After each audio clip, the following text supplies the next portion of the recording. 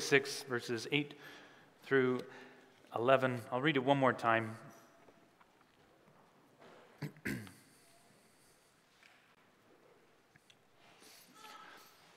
Isaiah 46, starting at verse 8.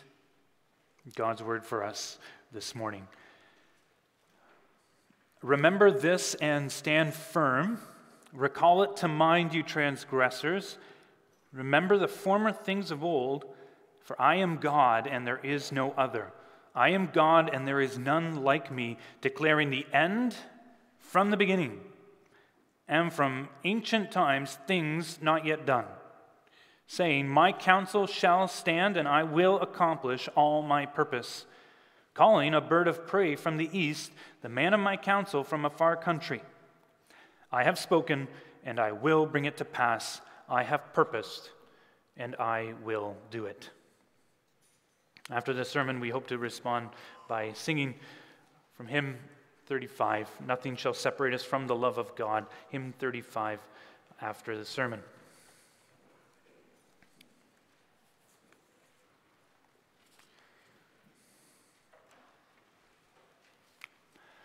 Congregation of our Lord Jesus Christ, brothers and sisters, the doctrine of God's providence can be simply summarized as the teaching that God is in full control over everything.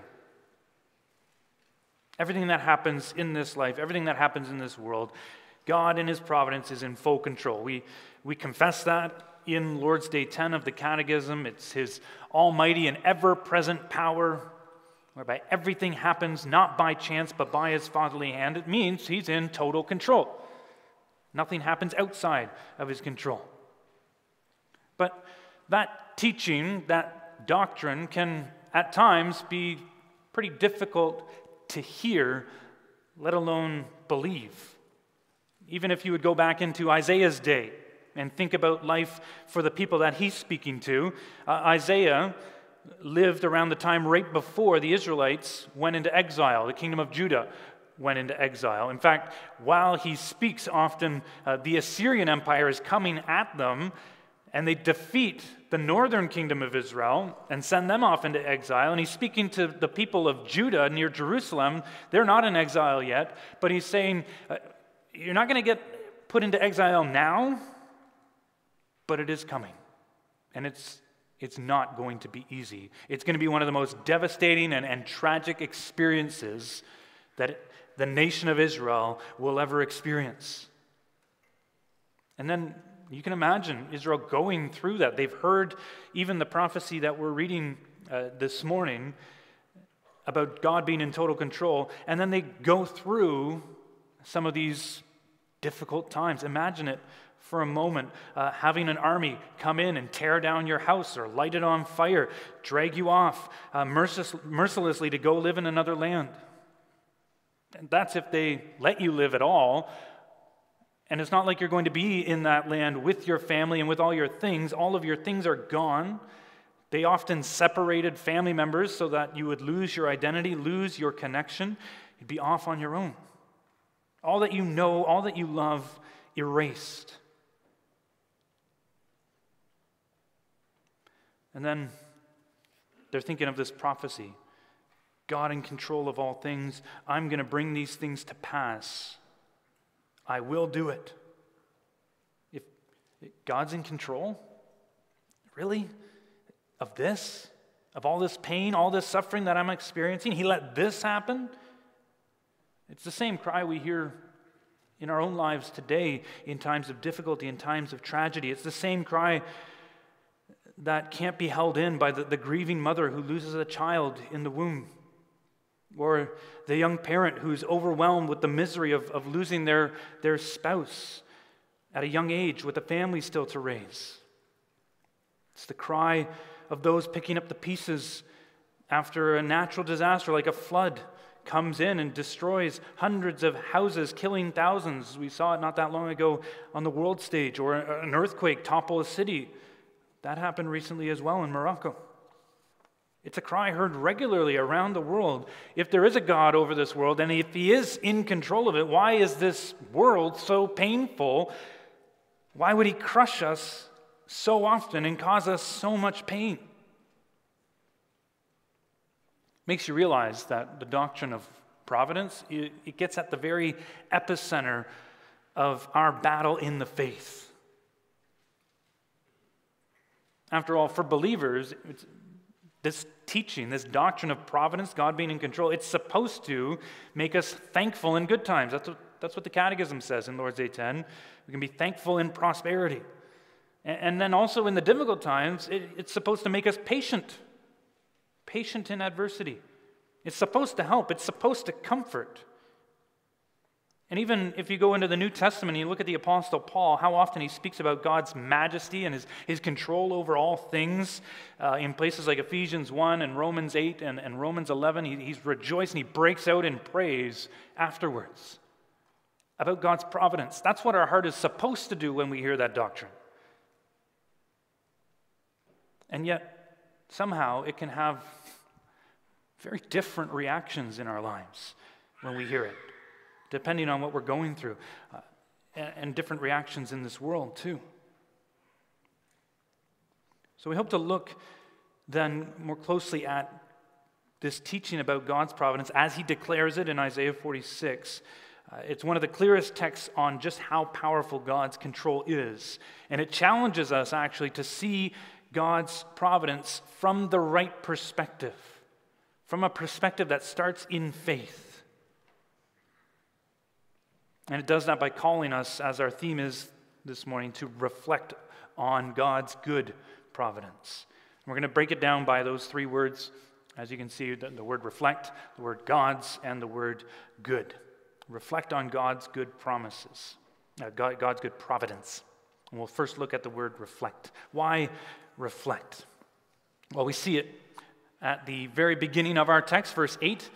There's three words going into verse 9 that emphasize this. Remember, recall, and then remember again. Remember this and stand firm. Recall it to mind, you transgressors. Remember the former things of old.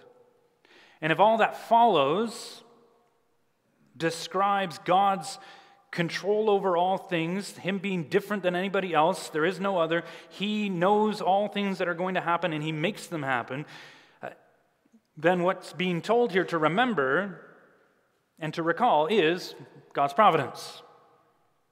We're being told to remember it. And it's not just a memory exercise for the sake of checking to see if we have a good memory.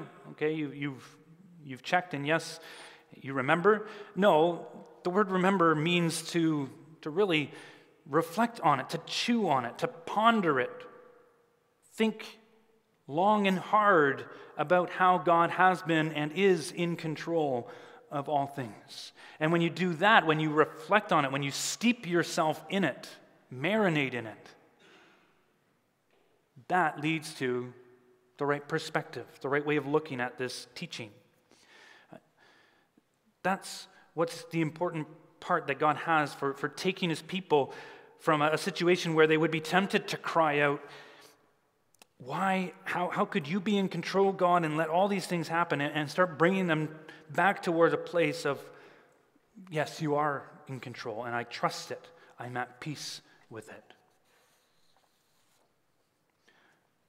And notice a couple of things then from these introductory verses about this call to remembrance, this call to reflect.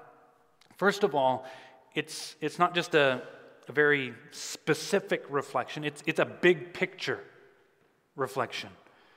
Verse 9 says, remember the former things of old. And the word there for of old is actually the same word that's the first word in the Hebrew Bible, which we often translate as in the beginning, in the time of old. So really, you're looking at verse 9, and it's saying, remember the former things back in the beginning. It's pointing back, it's zooming all the way back to the start of creation and remembering where everything has come from. And so when you start there, then you can see where everything came from and where it is all going. And the Israelites then, if they're called to reflect on the things from the beginning, they're called to reflect on the history of the world and their story in it. How their pain and suffering is actually part of a bigger picture of how God created this world as a good world back with Adam and Eve, how us as human beings fell into sin, and how God graciously out of that still chose a special people through Abraham to be the father of that nation Israel, even though Israel was nothing special in themselves. And as they continue to reflect, they look back over that whole course of time and they see them as the people of God, not being a very good people of God, rebelling constantly, not trusting in Him, going through that wilderness the way they did, constantly complaining, constantly bickering. When they get their nation, when they get their king, they're still turning away from Him constantly, rebelling against God's plan, God's way for them. And when they reflect on this bigger picture, this whole story, it doesn't necessarily take the pain away that they're in as they lose their family, lose their homes, lose everything, and get sent to a foreign land.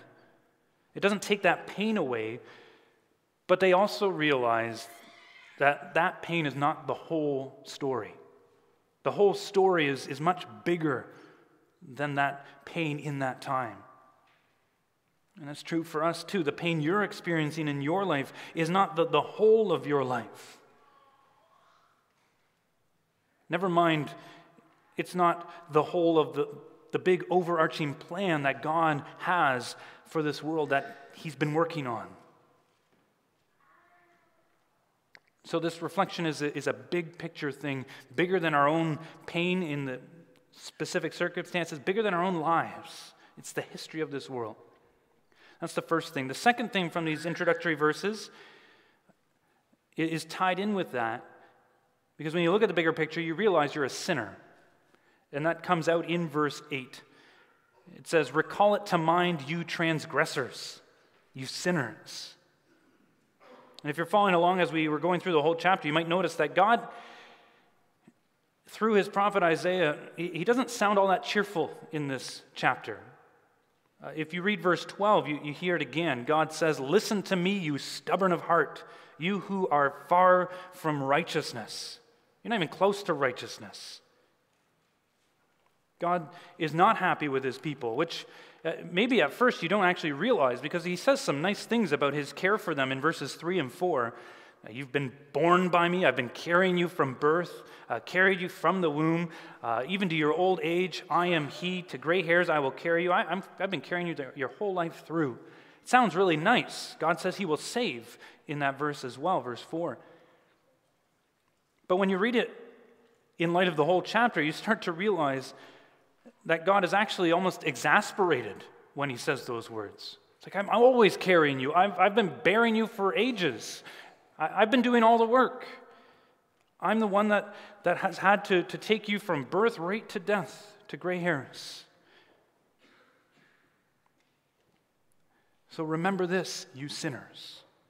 It all has that aspect of us not pleasing God, but instead making him angry. So when we're called to reflect, and we're told we're transgressors, God's reminding us of our place in his overall story, and that place is one of undeserved grace. God, having done so much for us, he's given us life itself. He's given us breath and everything else with it. All of our lives, the fact that we exist is a gift from him. And there are so many things in our lives that we don't realize how good we have it. Things that God is doing right in front of us, and things that God is doing behind the scenes that we don't even realize. And despite all of the things that he's constantly doing for us that we know and don't know, we still find ourselves not caring, outright rebelling against him, being stubborn of heart, taking his laws and doing our own thing anyways. If we are honest with ourselves, the more we read through what the Israelites did in their history, what people all over the world have been doing in history, the things they do are exactly the things we do in our own heart. We're rebellious as well. God calls us transgressors as well. You think of the Israelites in the wilderness. Well, who of us always trusts that God is actually going to provide for us everything that we need. There's so many times that we fail to trust that ourselves. That's what the Israelites were doing. Who of us doesn't put our own feelings and desires first sometimes in our lives? That's really what was at the heart of the cities of Sodom and Gomorrah turning so rebelliously against God. Who of us doesn't get jealous at the success of others and we want that success for ourselves, like Cain, who went and murdered Abel? Or go right back to Adam and Eve. Who of us doesn't want some glory for ourselves, some power, and we wonder, we wonder if we can really trust that God's way is the best way, and we want to just, take time to do things our way for a bit. We all have the same sins that are so clear and obvious in the Scriptures, but they're in our lives as well. And we do all these things in one degree or another. Not loving God, not loving neighbor, and by not doing that, breaking this world, causing others all kinds of pain, loneliness, hurt, all the suffering that goes on in this world. When we think about it, it's here because of the everyday sins that we all commit against each other, not building each other up the way that we should, not loving each other, not putting ourselves away and putting others first in our lives. We just break things down to different degrees in different places. But it all deserves punishment. All that pain, all that suffering, God doesn't like it, but we're the ones that are putting it in this world. We broke this world. We put it under a curse. It all deserves to be wiped away. It all deserves to be washed clean and start completely over. But God was not done with this world, and God was not done with us either. God loved even his enemies. He continued to provide for all, care for all, including all of us who don't deserve it. He makes his sun rise on the evil, says Matthew 5, and on the good. He sends rain on the just and the unjust. He continues to provide. So when we reflect then on us being transgressors who only receive times of joy and opportunities for any happiness as gifts of undeserved grace, things that we definitely haven't earned for ourselves. When we reflect in that way, our hearts come at the doctrine of providence from a more humble, but really more accurate angle. It's an angle that when you think of our Savior, Jesus Christ, who 100% believed in the doctrine of God's providence, of his Father's control over all things, of his Father's will being the right will. You think about Jesus Christ knowing that providence, and yet he cried out, didn't he? At the Garden of Gethsemane, he suffered deeply. He had concern of what was going to happen with his Father's plan for his life. And yet, he couldn't share our perspective in the sense that he wasn't a transgressor. He wasn't a sinner. He had done everything perfectly. He had just rightly obeyed his Father in everything. And he wasn't limited in his perspective. He saw the whole plan. He knew exactly what the Father was doing and what it was going to accomplish. He could tell it was going to hurt. He could tell that he was going to take the worst pain for us. It caused him to say to his disciples in the Garden of Gethsemane, "My soul is sorrowful even to death." He asked for the cup to pass from him. He cried out in anguish of soul on the cross. And he did that despite not deserving it. Despite knowing his doctrine of providence. All so that you and I could take time to reflect on the whole picture of our lives. And when we reflect on it, even as transgressors, as sinners, we're allowed to reflect on it now and not dread. Not dread what's coming. Something worse is not coming. The worst thing has already come. And it landed on our Savior on the cross. That is our great Savior. And how he looks at God's providence. And how he transforms God's providence for our good. And we look then next, as we look at that, as we reflect on it in the big picture of things, now we start looking at the God who claims to have this kind of power. Who is to say that this God actually has the power to do this, that this God's plan will actually be completed?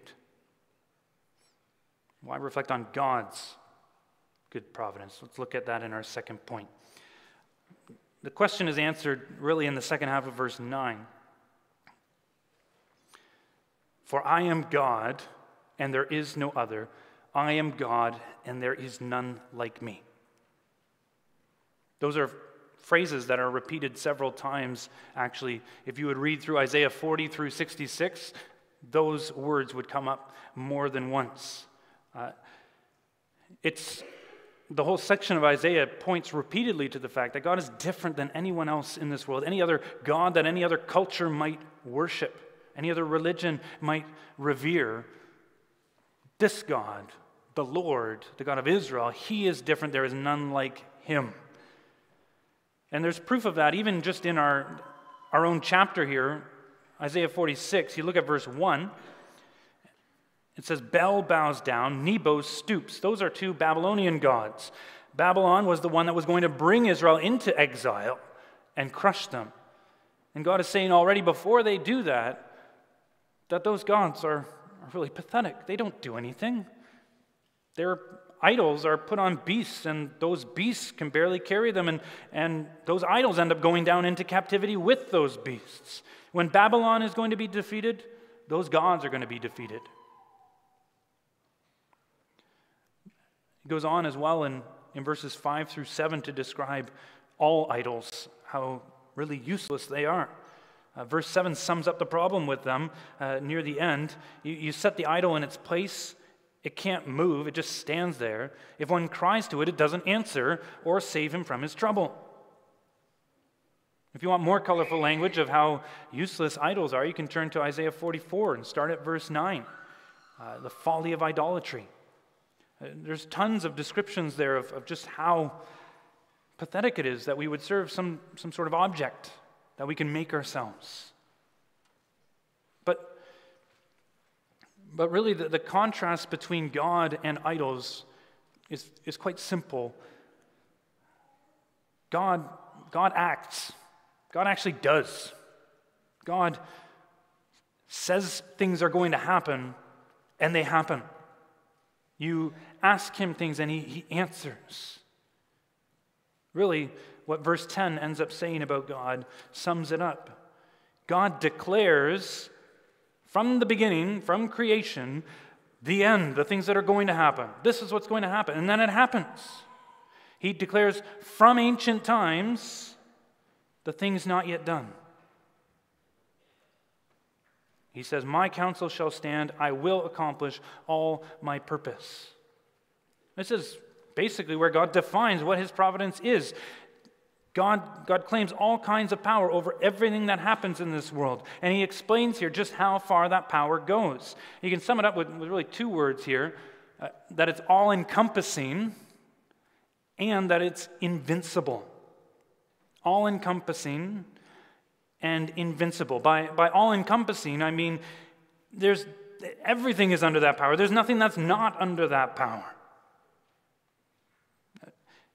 That's kind of what's implied by the fact that he starts from the beginning, from ancient times, and he can say everything that's going to happen. All of time.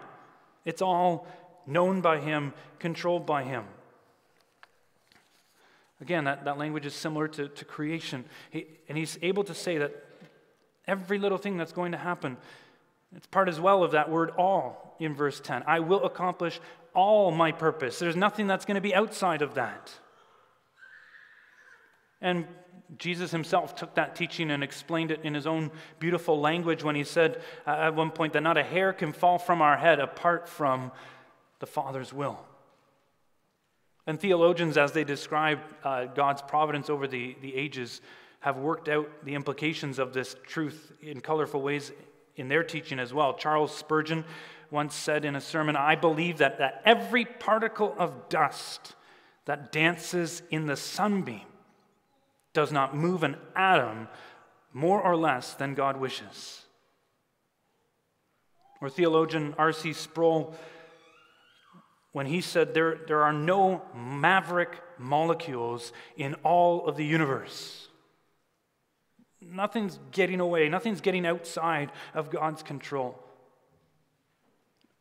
And since we're called to reflect on that, brothers and sisters, reflect on just how all-encompassing this is. It means God is in control of every little part of creation, every single creature in creation, every little decision that creature makes, from the ant turning right or left in their tunnel to the wanderings of the greatest sea creature in the ocean.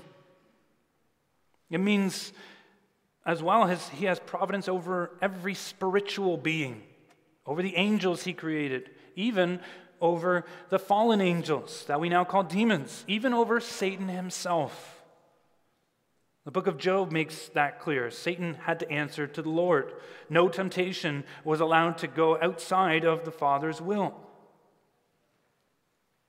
It means God has control over history, over nations, over leaders. That's actually mentioned specifically here in verse 11. That's the context for all of this in Isaiah 46. Isaiah 45 talked about how God was bringing about this Cyrus, whom he was anointing to deliver Israel out of exile. It's a Persian king. Cyrus comes from the east. That's why verse 11 is referring to him. God is going to accomplish his purpose, he says, calling a bird of prey from the east, the man of my counsel from a far country. He's going to deliver Israel. I'm in control over that leader. It was all under God's control. And it's not just good leaders, even evil leaders. Their worst plans are all under his control. And that's always ultimately for a reason. Think of Nebuchadnezzar. He's the one that destroyed so much of the Israelites and hurt them so much. Think of the evil Assyrian Empire that came to Israel before that. They were tortuous, brutal in history in terms of how they treated people. And yet God was using them. God was in control. His all-encompassing power is over every nation and every leader. That means also today, in everything that's going on. You read of all the different arguments and disagreements and wars and rumors of wars. We can get overwhelmed even trying to keep up with all the different crises in all the different countries of the world. God has it all in his hands, as only he can.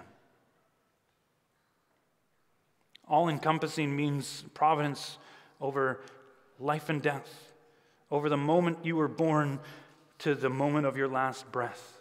He knows it all. He guides it all. Through times of health, through struggles with sickness, nothing gets away from him. Nothing gets lost or, oops, that slipped on my mind. It means God has providence over even your spiritual life, your spiritual health. If you were born into a Christian family, that didn't happen by chance. God guided that. If you converted at an older age, that wasn't something you chose to do outside of God's providence. No, God is the one who brought you to that point.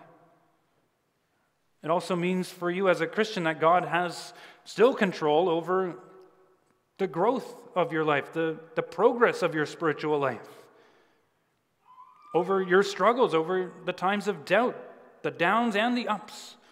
It's not like he saves you and then says, well, I've done my part, let's see if they stay afloat, we'll watch what happens. No, even in your temptations, even in your feeling far from the presence of God, he is still guiding things, still in control. We even go as far as to confess that God has providence, and we have to be careful in how we say that, but God has providence over the sin that is in this world. We're careful because we don't want to say that God is the author of sin. We're the ones responsible for it, and we'll get back to that a little bit later.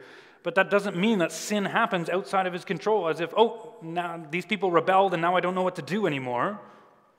You think of Genesis 50, verse 20, how the brothers of Joseph sinned. They outright sinned by putting Joseph in the pit. then selling them into slavery.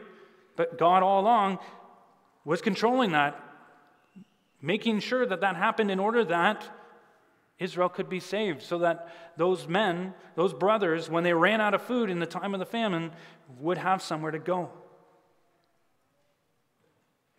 You can think of how God hardened Pharaoh's heart in order to work a mighty miracle to bring Israel out of Egypt. Or go right back to the beginning. God creating this world. We find out in the New Testament that he does that. He creates all things in Christ and for Christ and through Christ. He had the plan for Jesus Christ already from the beginning of the world.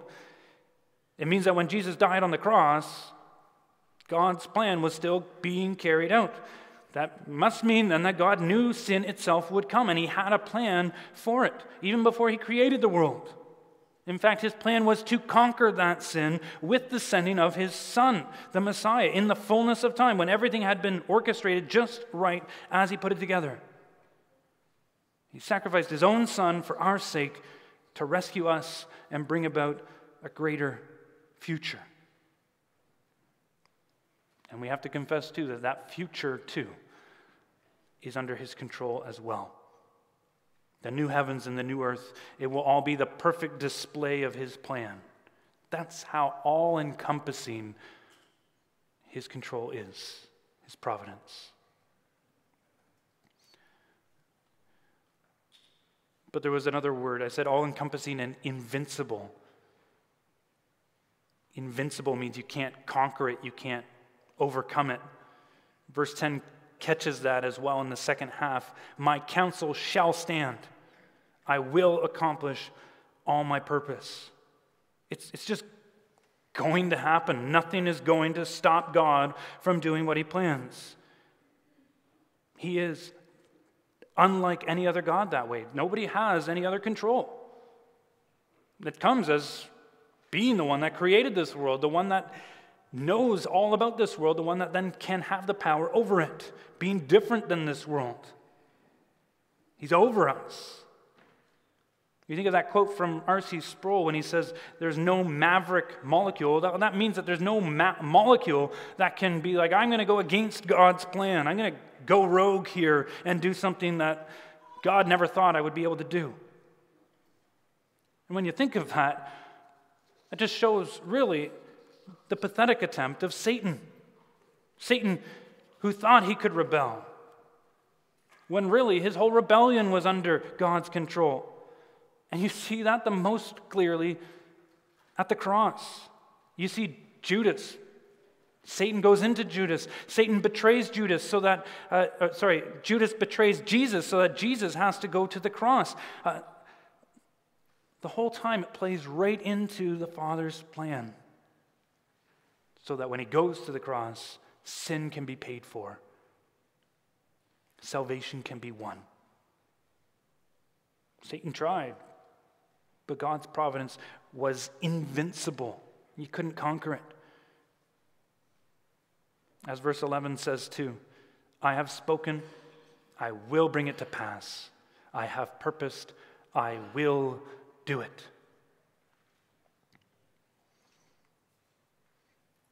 That's his guarantee.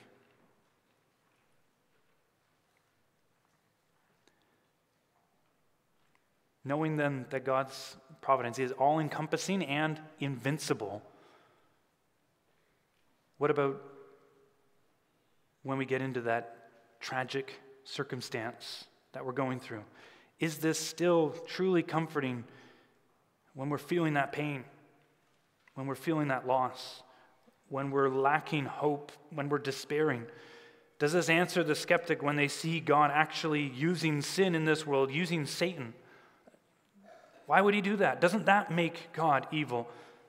If God is in control, why are we even bothering doing anything? He's just letting us experience pain for his own tortuous pleasure. It's almost sadistic, isn't it? That's why we turn to our third point, why we can say that it's God's good providence that we're called to reflect on.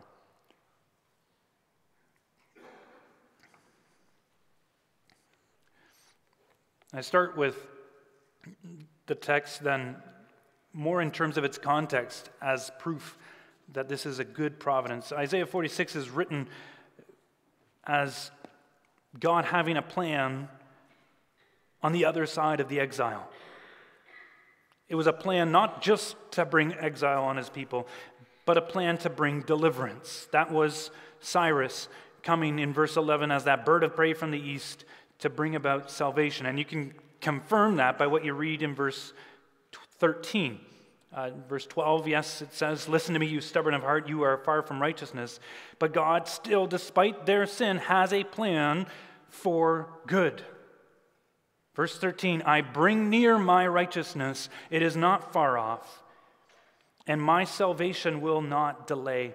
I will put salvation in Zion for Israel, my glory." God has something glorious in mind for his people. It's not going to be something that you're going to look at and go, "Oh, that's not good." It's going to be something, when you see the whole plan, that you are going to rejoice in and say, "Praise God. This is awesome."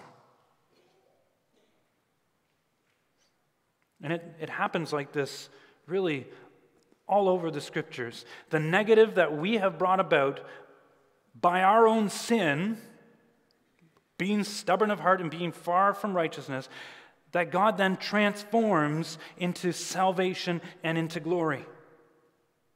It goes back actually to how Paul describes God's master plan in Ephesians 1, that big vision that he has of how God looks at salvation from the beginning. From before the foundation of the world, how he chose us, we were going to be adopted as sons through Jesus Christ. He predestined us for that, he says in Ephesians 1 verse 5, in love. And you see why. For what purpose? He did it according to the purpose of his will. And Ephesians 1 verse 6 says, "To the praise of his glorious grace." That's what the result is going to be. We're going to be praising his glorious grace. That means that it's not going to be an insincere praise. It's not like God is going to force us and say, "Now you praise me because I did something good here." No, this is natural praise that comes out of a heart that sees the big picture when it's finally clear to us. We see his master plan and we rejoice because his master plan is saving unworthy sinners who don't deserve it through the suffering and death of his Son, Jesus Christ. It's glorious grace. And it leads to praise.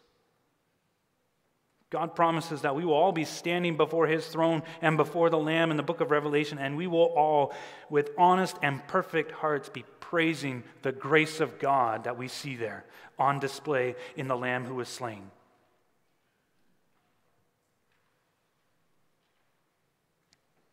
And that means then, brothers and sisters, that we're not just, as people that believe in God's providence, we're not just people that are fatalistic, thinking whatever is, just is going to be. Whatever will be, will be.